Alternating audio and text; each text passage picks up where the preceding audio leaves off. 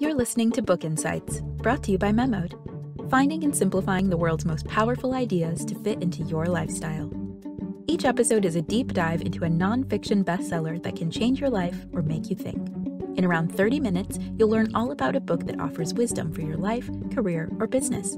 So get ready to live and work smarter, better, and happier with Book Insights. Sarah works incredibly long hours in her shop, all about pies. Inspired by her aunt's passion for cooking, she thought leaving the world of employed work to create her own business would be the ticket to the life of her dreams. After all, what could be better than making pies all day and getting to share your creations with appreciative customers? Unfortunately, Sarah's dream didn't turn out the way she expected. Instead, she became a frazzled small business owner, weighed under by performing countless roles and resentful of the fact she can't spend all her time doing the things she loves. The situation is far from hopeless, though. Sarah meets business coach Michael E. Gerber, who consoles her and proceeds to instruct her in the art and science of running a small business. A series of conversations unfold as the two go back and forth, rediscovering the ethos of all about pies and implementing systems that mean the business can succeed without her constant presence. Gerber wants Sarah to work on her business, not in it. With the book's subtitle, Why Most Small Businesses Don't Work and What to Do About It, Gerber hints at the fact that so many new business owners get it wrong. A business should be so good that it's able to succeed without its founder. He rejects the idea of a charismatic, indispensable owner being the driving force behind a business's success. Rather, an enterprise only becomes great when it becomes a system. You must create something that, with a precise operations manual and thorough training to guide them, even an inexperienced employee could run smoothly. At the time the E-Myth Revisited was released, Gerber had been teaching this theory for almost a quarter of a century. With more than 25,000 small and emerging business owners as clients, and over 2 million copies of the book sold, it's a theory that stood the test of time. For the purpose of this book insight, Gerber's philosophy can be partitioned into 4 distinct areas. First, we'll explore exactly what the E-Myth is, and how so many entrepreneurs are approaching their business incorrectly. Then, we'll move on to what Gerber feels has been one of the greatest advances since the Industrial Revolution, the turnkey revolution. Next, we'll go into the nuts and bolts of Gerber's philosophy, including his take on the life cycle of a business and creating a business franchise prototype. Finally, we'll explore the deeper significance of the E-Myth Revisited and how it opens up the exciting possibility for you to create your own world. Let's begin with defining what the E-Myth is. Gerber lists the stats on small business success, or rather failure. 40% will be out of business within the first year. Within 5 years, 80% will have failed.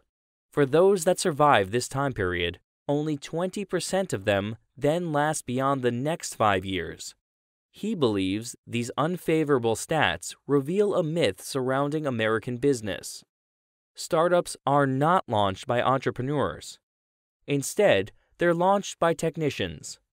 Here's Gerber talking on the Bigger Pockets podcast. Well, the E-Myth is the entrepreneurial myth, and it's the primary cause that businesses fail. And so when you think about somebody going into business, instead of being an entrepreneur like everybody believes them to be, they're what I call technicians suffering from an entrepreneurial seizure. What does he mean by that? Gerber believes that inside every individual lies 3 types of business personality. First is the entrepreneur. This is the visionary, the dreamer who lives in the future and is the strategist behind any new business. He cites Henry Ford and Tom Watson of IBM as examples. Second is the manager. This person craves order and will do everything possible to maintain the status quo. They are wary of change and want to create a clearly structured and labeled working environment where nothing gets disturbed.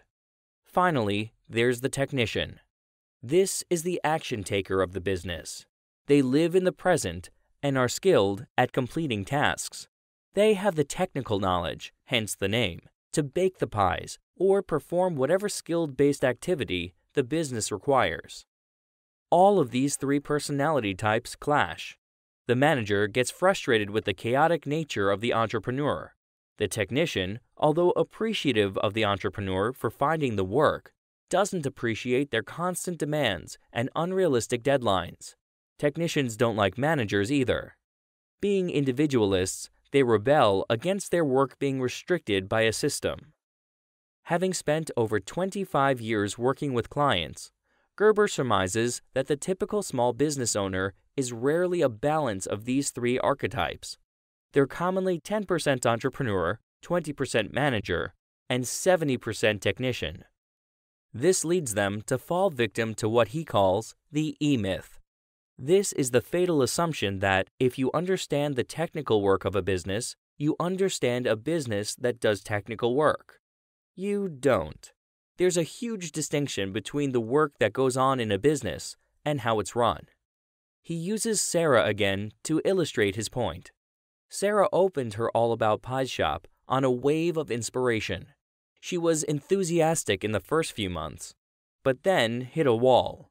She naively assumed that because she's a master pie maker, a technician, she'd know all there was about running a successful pie business. Many entrepreneurs might feel the same.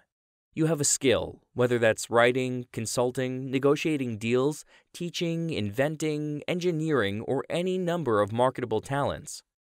You know you're good at what you do. In fact, so good that many people told you you should set up business for yourself. However, now that you're doing it, you're not getting the chance to share this talent with the world. Instead, you've walked into a quagmire of operational and financial troubles. Standing in your way are the numerous and frustrating jobs that must be completed. You must keep the books, clean the store, manage people, and market yourself to build an audience or attract customers. As a result, you feel like you're being pulled in 10 different directions and come to the conclusion that it's unfair. After all, you're the awesome writer or teacher or baker. Why should you fail because you're no good at doing something that isn't one of your natural talents? It's easy to feel sorry for yourself at this point, but you can't permit this type of thinking if you want your business to succeed.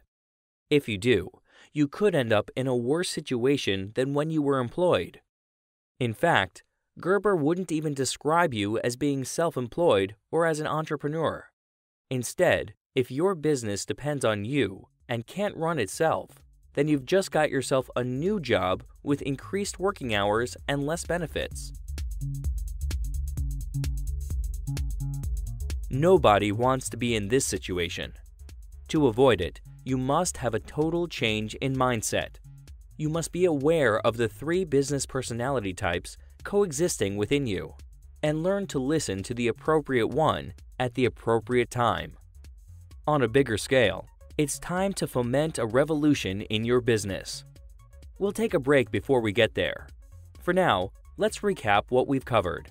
We're looking at the E-Myth Revisited by Michael Gerber. It's a successful and heavily practiced book on the do's and don'ts of a small business. This time around, we looked at the E-Myth. If you're good at something, it doesn't necessarily mean you'll succeed on running a business doing that thing. If you're not running a business that runs without you, you're only working at a more difficult job. Next, we'll look at the turnkey revolution. Then, we'll break down the life cycle of a business.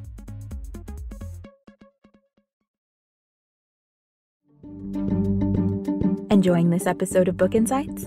If so, keep listening and learning. There's a collection of over 100 titles you can read or listen to now at memodapp.com/insights. That's memodapp.com/insights.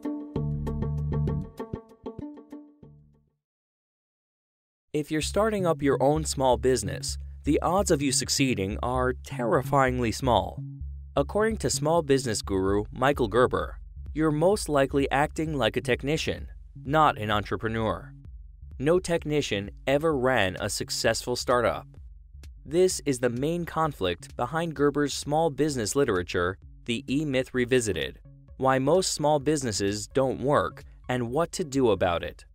Previously, we've defined the E-Myth and went over 3 business personalities.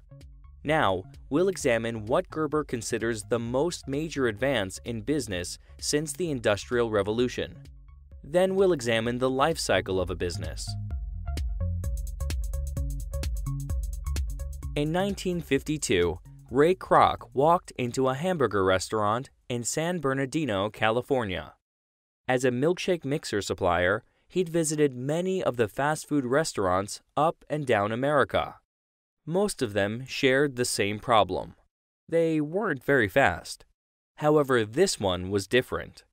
There was a system for everything. The beef patties had to be cooked for a precise amount of time. The workstations were positioned in such a way that the staff didn't get in each other's way, and each burger was created from a small assembly line. Even the amount of ketchup and mustard added was tightly measured. The result was a high-quality burger delivered in under 60 seconds. The beauty of the operation was that the McDonald's customer got the same experience every time. Kroc saw the potential for this formula to be spread across the land. This he did, eventually buying out the previous owners, the McDonald brothers, and opening new restaurants that operated on an identical basis. It didn't matter where you visited a McDonald's, you'd get the same level of service and quality meal. Gerber describes the McDonald's system as revolutionary and holds it up as the model that all small businesses should emulate. Statistics appear to validate this claim. While the discouraging percentage of failures amongst new business owners has been noted, owners of business franchises expect to enjoy a 95% success rate during their first year. Even after 5 years, 3/4 of these businesses are still operational. He's not talking about any old franchising here. Franchising has been around for over 100 years, with companies like Coca-Cola and General Motors utilizing it to reach expanding markets. Specifically, what he's discussing is a business format franchise. The format is what's important, not the number of locations. Not a loose franchise model like car dealerships, but a tight system that can be easily replicated by anyone, yet still create uniformity of product and service. The business format franchise, Gerber says, is built on the belief that the true product of a business is not what it sells, but how it sells it. The true product of a business is the business itself. What Ray Kroc understood at McDonald's was that the hamburger wasn't his product. McDonald's was. There's more to selling than what you're selling. It's about how you make your customer feel. Do they leave the interaction with a feeling of satisfaction, excitement, or that they've been cared for? To ensure that they do, you must create an operating system that produces results 10 times out of 10. One of the greatest contradictions of the book, although not in a way that harms its message, is that Gerber, despite being a free spirit, is also a systems guy. There must be a fixed way of doing things for every part of your business, he says. This includes everything from the words your staff greet customers with when they walk in the store or over the phone, to the colors chosen for their uniforms and the work premises, to the way the product is created, and to the strict division of labor for all the tasks in the company. All this must be recorded in an operations manual that is easy to understand and replicate. This enables you to hand over the keys, hence the turnkey revolution, to your business to almost anyone and have them run it successfully. Gerber doesn't see a good system as being the enemy of creativity. Discipline provides freedom. By running a structured and regimented business, inefficiency doesn't rob you of the energy needed to innovate. And innovation is the source of sustainable business success. There are 3 stages in a business's life: infancy, adolescence, and maturity. Infancy is the start of the journey, where the founder is performing all the roles. At this stage, The owner and the business are virtually the same thing. Strategic work tends to be ignored. The owner is exclusively focused on making their product and the day-to-day operations of the business. Here's Gerber again on the Bigger Pockets podcast. So the cook starts a restaurant, the bookkeeper starts a bookkeeping business, the cardiologist starts a medical practice, each of them believing because they know how to do the work, they know how to create a business that does that work, and it's completely untrue. If successful, the business will grow and reach adolescence. At this point, it'll hire its first member of staff. In doing so, it'll also make its first mistake. Most new business owners are technicians and have a tendency to hire other technicians who can perform the work they are struggling with. For example, a technician who's proficient at making the product will hire a marketing technician who they hope will build the audience. The result, though, is often unexpected. Often the new employee will be left in charge of an entire section of the company and, as it grows, will have to perform roles far beyond their job description. Dissatisfaction increases to the point where the owner might unexpectedly lose this key member of staff through resignation. Now the owner's at a crossroads. Should they hire a new staff, or do they decide adolescence is not worth the effort and return to running the business by themselves to infancy? The solution is to reach maturity. However, Gerber warns us against thinking that getting to this stage is a linear progression. Rather, maturity is an approach to business that must be adopted at your company's inception. From the outset, you must be asking the following questions. Where do I wish to be? When do I wish to be there? How much capital will that take? How many people? Doing what work? And how? What technology will be required? You must have a vision against which you measure your company. Adolescent companies can't do this. Everything is left to chance. However, if you do establish this vision, then there's a good chance you can make the adjustments necessary to realize it. But here's a tip. Don't just have that vision in your mind. Write it down. This clear vision may be the only thing that carries you forward to create a sustainable business through all the obstacles. The goal of the E-Myth Revisited is to help business owners build a franchise prototype. This transforms a business into a system and helps you work on it instead of in it. Gerber introduces a number of terms here.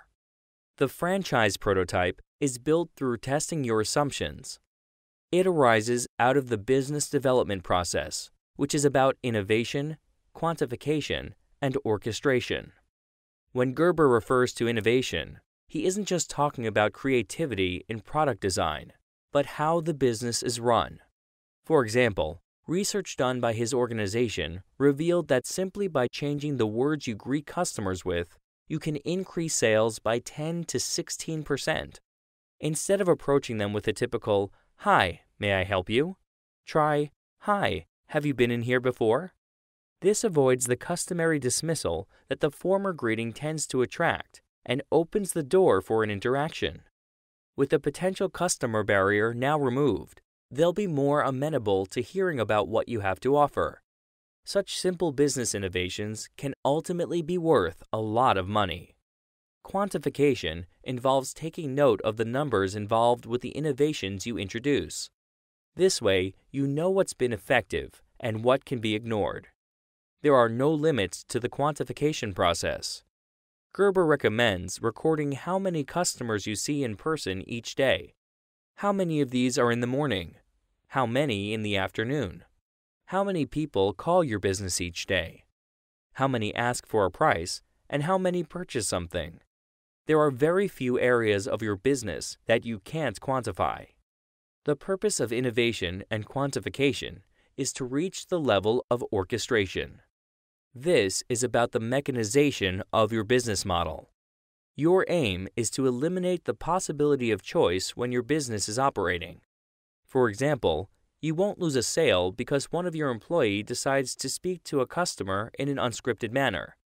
Instead, everything is planned. Everyone in your company knows what they're doing, and, as a result, you're able to provide the same experience for your customers every time. Behind all the different stages and component parts of your business is the primary aim. This is the vision necessary to bring your business to life. If you can communicate the primary aim effectively with your employees, they'll go beyond the call of duty to help you realize your dreams. How do you discover your primary aim? Start by asking questions like, what do I value most? What kind of life do I want? Who do I wish to be? The answers will help you find your why, giving you the motivation needed to keep working toward your vision throughout all the trials that running a business can bring. Let's go on break one more time, but first, let's go over what we've covered. First, we discovered how a good business runs as a bulletproof system. You should be able to hand the keys to the company off to someone else and not worry about the entire thing collapsing. This is what Gerber calls the turnkey revolution. Then we covered that although it's easy to grow from an infant business to an adolescent one, it's a struggle to get your adolescent company into a mature one. Many companies fail or clumsily take a step back into infancy.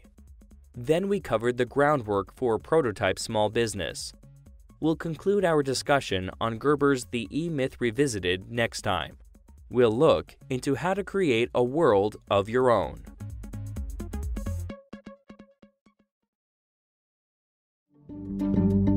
Enjoying this episode of Book Insights? If so, keep listening and learning. There's a collection of over 100 titles you can read or listen to now at memodapp.com/insights. That's memodapp.com/insights. We're concluding our look into The E-Myth Revisited, an incredibly successful and influential book by Michael Gerber. Last time, we went over the importance of franchising and the life cycle of businesses. This time, we'll look into how to create a world of your own through Gerber's lessons. Finally, we'll look at the book's legacy. The E-Myth Revisited isn't just a business manual. Although the advice has been forged through years of practical testing carried out by Gerber's training organization, towards the end of the book, we discover its spiritual underpinning. To bring his ideas to life, Gerber intersperses his teachings with the story of Sarah. She's introduced to the entire E-Myth program and rescued from the brink of giving up on her business. Sarah rediscovers her purpose when Gerber probes into her past. She had a beloved aunt with whom she spent many hours in the kitchen. At the time, Sarah thought she was learning how to make pies. But after Gerber's gentle questioning, Sarah realizes that her aunt was teaching her something much deeper. Here's Gerber explaining his process on the Bigger Pockets podcast. I aggravate people. I aggravate them because they're unwilling to truly expand the way they see the world. So it's more than passion. It's dedication. My mentee's got to say, come hell or high water. Sarah's aunt wanted her to care. This theme ran through everything they did together, from the way they meticulously prepped their pies to the pristine conditions maintained in their kitchen. After her conversation with Gerber, Sarah realizes this is what she wants her business to be about. Every customer who walks into All About Pies must know that they are cared for. It'll be reflected in the way the staff interact with them, the spotless appearance of the shop and eating area, and, of course, in the quality of the pies. Further on in their conversation, Sarah also talks about freeing her spirit. She and Gerber discuss, in a manner that won't be out of place in a healer's or hypnotherapist clinic, her riding on imaginary horses and experiencing magical journeys. At first glance, this doesn't seem congruent with the highly technical analysis of their prior discussions. However, Gerber's also a free spirit. Throughout his 20s and 30s, he lived a nomadic existence. First, he dropped out of college, then studied art, then became a soldier in the Korean War. He returned home to become a construction worker and an encyclopedia salesman. During these fluctuating career moves, he also got married and divorced twice, fathering children on both occasions. Gerber describes himself as purposeless.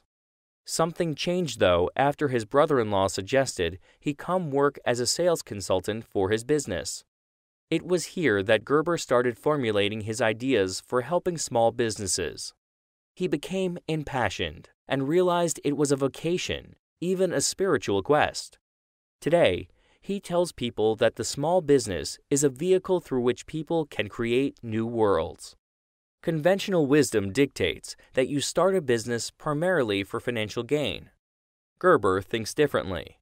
What better way to leave your mark on the world than by running a business? This is because you set the rules.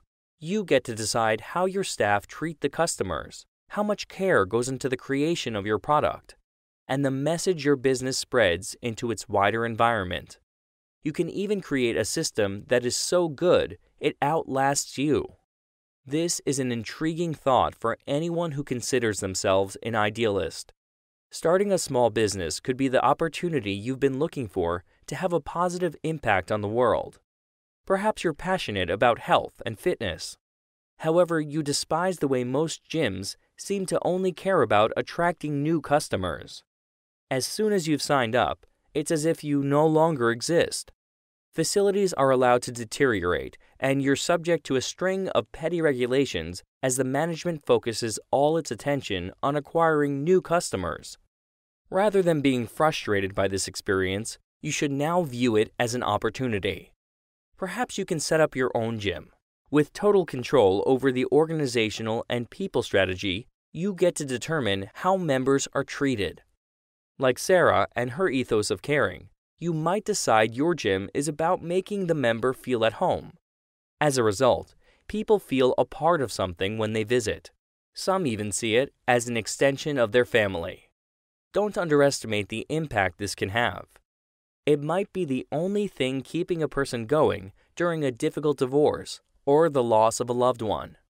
Perhaps you've never looked at a small business in this way. However, what Gerber suggests actually makes sense. In this environment, in this microcosm, you can make things how you've always wanted them to be. You can create a world. How relevant is the E-Myth Revisited to today's business landscape? The original E-Myth was published in 1986, and the revisited version came out in 2001. Gerber cites examples like Ray Kroc, Walt Disney, and Tom Watson. There's no mention of the internet, lifestyle business, or modern-day business heroes like Elon Musk or Mark Zuckerberg. Has the 21st century left Gerber's theories behind? At first glance, this might seem to be the case. The business format franchise appears to have little relevance to a 20 or 30-year-old looking to make a living from a podcast or a blog who prizes freedom and flexibility. There's no store to run and a very limited staff to organize. If they do need help, they can outsource and hire from a website offering these services. Is it really necessary for them to spend hours figuring out their organizational and management strategy? Moreover, many of today's lifestyle businesses succeed precisely because of the personality of the owner. If you remove them and tried to replace them with a system, the personal touch would disappear, and subscribers would stop watching their YouTube videos or reading their blog. A system can't replace a personality. However, there are still many ways in which Gerber's theory is relevant. We're concluding our discussion into Michael Gerber's The E-Myth Revisited. Before we end, let's recap what we've learned. We covered why so many new businesses fail. They buy into the E-Myth, which is when a person who is good at one thing thinks they can create a business around their craft. Then we explained what the turnkey revolution is. Gerber believes that the best kind of business is the kind that you can pass off the keys to somebody else, and the whole thing would run just as smoothly. Next, we covered the journey from infant business to adolescence, then the struggle to bring the company into maturity. Finally, we ended with looking at how creating a business can be the way you express yourself to the world. You can create the world as you see it should be. Surprisingly, it's the spiritual aspect of the E-Myth Revisited that will strike a chord with today's audiences. Long before Simon Sinek encouraged business owners to discover their why and communicate it with their clients through the Golden Circle, Gerber was encouraging readers to discover their primary aim.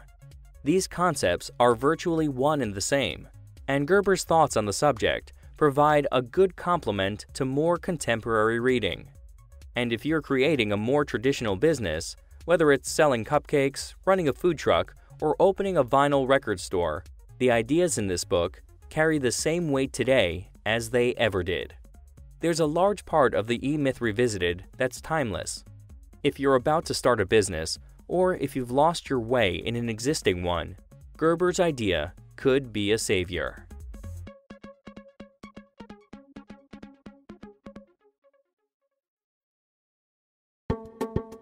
Thank you for listening to Book Insights. Check out the rest of our content at memodapp.com. Please keep in mind that the information provided in or through our Book Insights episodes is for educational and informational purposes only. It's not intended to be a substitute for advice given by qualified professionals and should not be relied upon to disregard or delay seeking professional advice.